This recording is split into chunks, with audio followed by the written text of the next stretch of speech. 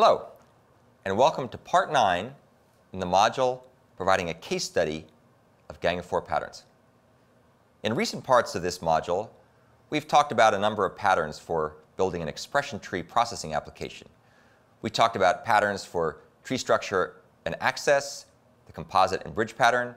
We talked about patterns for tree creation, interpreter and builder. We talked about patterns for tree traversal, the iterator, prototype, and visitor patterns. We talked about patterns for commands and factory, the abstract factory and factory method patterns and the command pattern. And now we're going to talk about a pattern for being able to order the processing of commands when run by users. The purpose of this particular pattern is to be able to ensure that the user commands are performed in the appropriate order. There's a number of classes that are involved in this discussion, and they all play a part in different pieces of the state pattern. The state pattern's purpose in this context is to be able to bake into the design of the classes the ordering in which user commands are allowed. So let's talk a bit about motivating the problem here. What problem are we trying to solve? Well, what we're trying to do is we're trying to ensure that users interact with our expression tree processing app by running commands in the right order. In other words, we want to make sure they obey the protocol of command ordering. Here's an example. We might start out and we might run the command processing app, the command processing portion of our expression tree app, and what would show up on the screen if we ran it in verbose mode would be a menu of commands.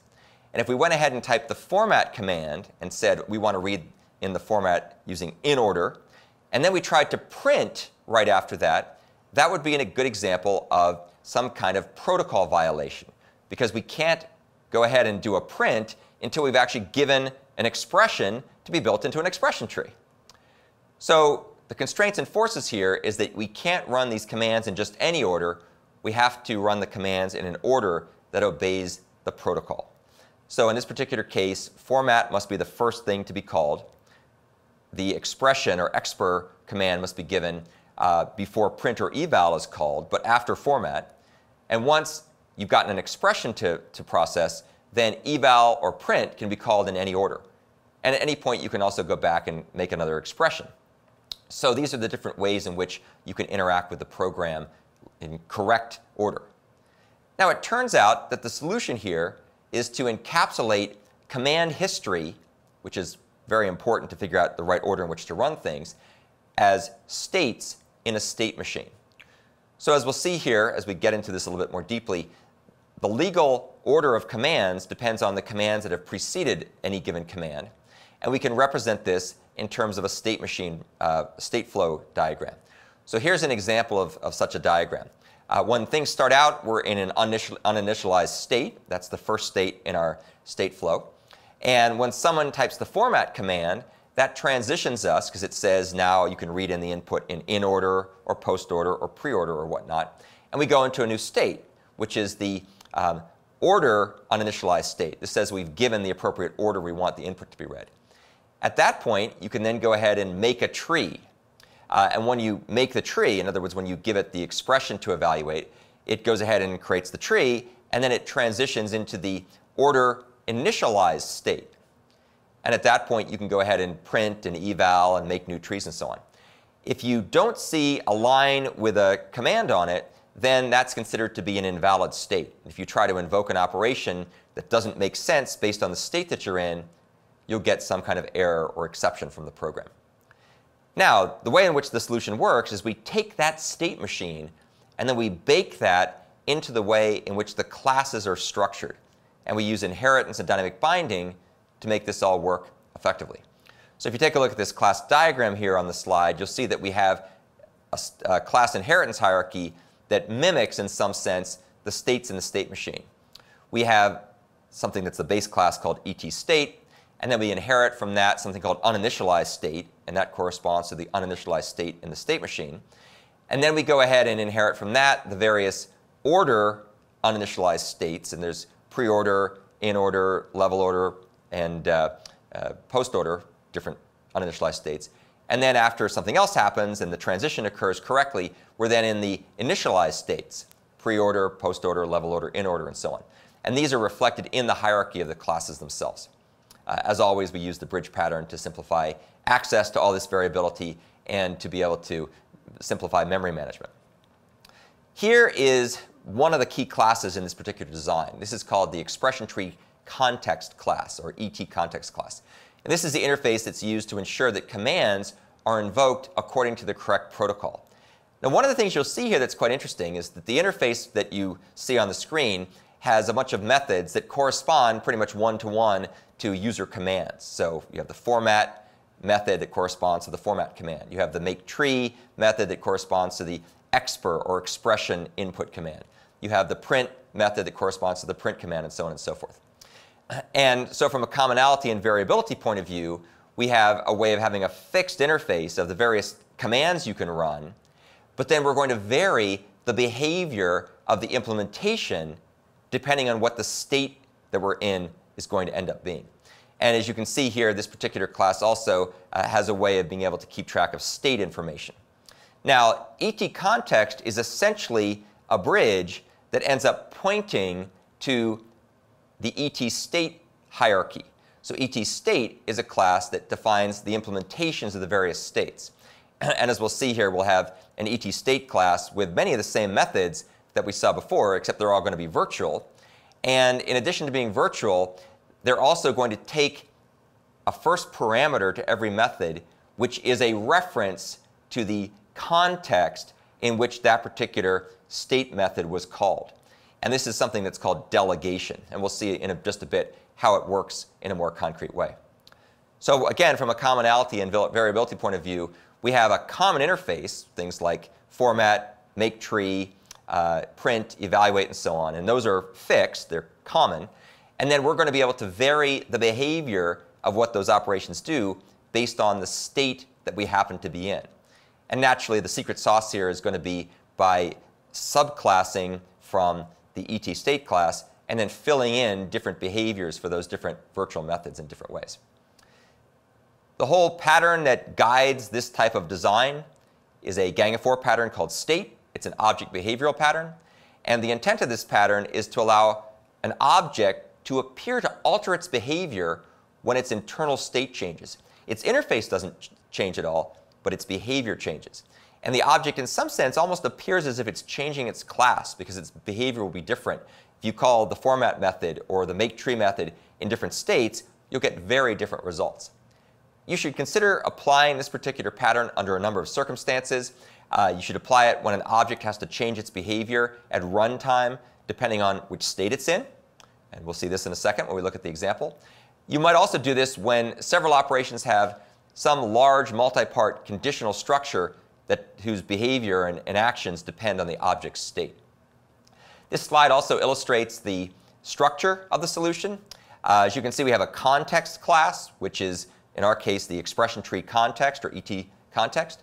And then you have a pointer to an object that points to a base class, which in this case is the ET state class, or more generally, the state class in the pattern.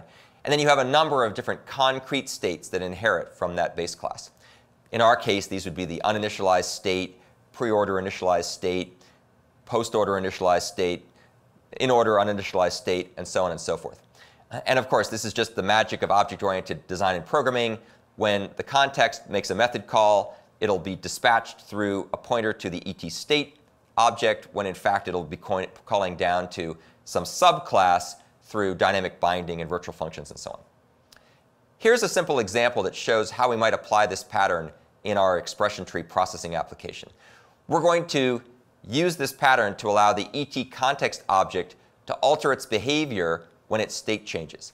So here's how it might work. Notice that the ET context make tree method, when it's called, will turn around and say state make tree, and it passes the context object, it passes this in as the first parameter, and then it also passes in the expression that's being asked for the tree to be made for.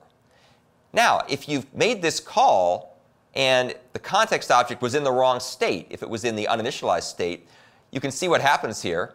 In this particular case, it's going to throw an exception because it's not appropriate for make tree to be called when we are in the uninitialized state. And you'll also notice how the context's make tree method delegates itself down to the state method, and we'll see why it does that in just a second. Here then is the same example, except now let's assume that we are in the in order uninitialized state. We would be in this state after somebody had told us, for example, to input the input in order format. So we'd be in that state. Now, when make tree is called through the context, something quite different is going to happen. What will happen in this context is it'll go ahead and take the expression that was passed in, and then it'll use the right interpreter, in this case the in-order interpreter, to parse through that expression, build up a parse tree using the interpreter and builder pattern, and then convert that into the composite pattern, and then stick that together with the particular way of doing the bridge to get back an expression tree. And what you'll see in this particular case when this happens is that the state will then change. If you take a look at the very bottom of this slide, you'll see that we transition from being in the in-order uninitialized state to the in-order initialized state, which means that we now have an expression tree that corresponds to the expression that was taken in there. So the main thing to remember here is that depending on the state when the context's make tree method is called, different things are going to happen. And yet the interface to the outside, to the application client, remains unchanged. It's the internals that change as the state evolves. So some of the consequences of this pattern: it tends to localize state-specific behavior, and it partitions behavior for different states. In our case, we have different behaviors for different methods: make tree, format, eval, print, and so on, based on the state that they happen to be in at the time. It can also be used to make the state transitions explicit. As you saw in the previous slide, when we got done with successfully parsing the tree and building the composite node hierarchy, we then transition into a new state.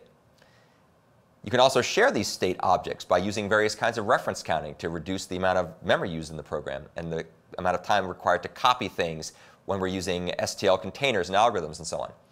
There are some downsides. One of the big downsides is there's lots of subclasses, and these subclasses can be difficult to follow, and the state transitions to some extent get hard-coded into the implementation. Speaking of implementation, there's a number of different ways to define and implement this pattern. One of the main things to do is to ask the question, who defines the state transitions and when those transitions occur? Is that baked into the implementations of the methods? Is there some kind of external table that you can use to tell you what state to transition to? If you have very complicated state machines, you probably want to use more of a table-based state management system than using the state pattern. If you're building a protocol for a complex system, for example, like TCP/IP, this may be too complicated to do by hand. And then there's the issue of creating and destroying the state objects. Who creates them? Who destroys them? Do you do some kind of free list or garbage collection, or what is done to make sure that these resources are reclaimed properly? There's a number of interesting implementations of this pattern. One of my all-time favorites appeared in an article many years ago, from about 20 years ago or so, by Ralph Johnson and one of his grad students, talking about using the state pattern in the context of implementing a protocol machine for TCP/IP. And it's a little hard to come by this article, but if you get a chance to read it, it gives a real nice motivation and explanation of the state pattern in a compelling network-centric type of application environment. And then some of the drawing tools that are available, UniDraw, HotDraw, also use the state pattern internally to keep track of the various modes and operational conditions of the system. So to wrap up this particular discussion, the state pattern gives you a way of being able to ensure user commands are processed in the right order, and it does it by essentially baking in the state transitions into the structure of the software design. And so in some sense, the use of inherits and a dynamic binding mimics the way in which the state transitions occur, and depending on the complexity of your solution, that can make it easier to write code that can do the right thing based on the state it happens to be in.